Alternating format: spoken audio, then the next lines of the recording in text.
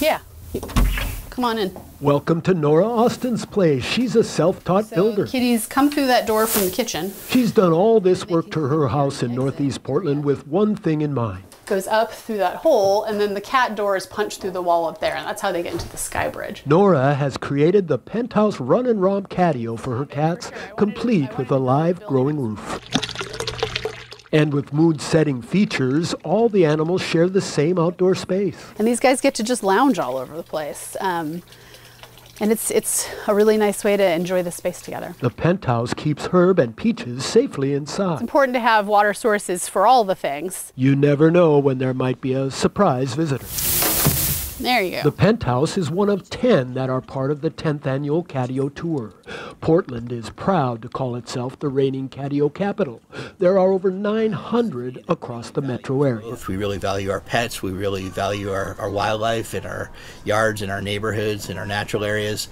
And so catios are just a great way to address both of those issues. Conservation Director Bob Salinger with the Portland Audubon Society is all about birds. As a partner with the Feral Cat Coalition of Oregon, it might seem strange to be involved with the Catio Tour. We both desire to see fewer free-roaming cats on the landscape. Portland loves animals, and Portland loves the environment, so it makes sense we're all coming together to really make it a safer place for both. With the Audubon Society, the Cat Safe at Home program keeps all animals healthier. The Catio Tour is a fundraiser to do that. Hi, Esther. Another stop on the Catio Tour features Esther Ruth, Eleanor Francis, and Ina Marie.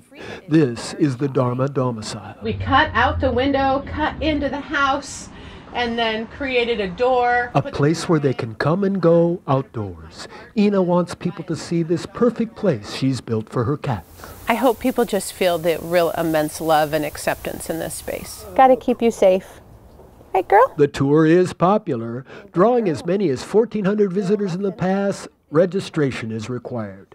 Besides the in-person Catio Tour, there's also online videos and a special VIP package. When the cats are happy, I'm happy. On my own Catio Tour, I'm Stephen Redlin, KGW News.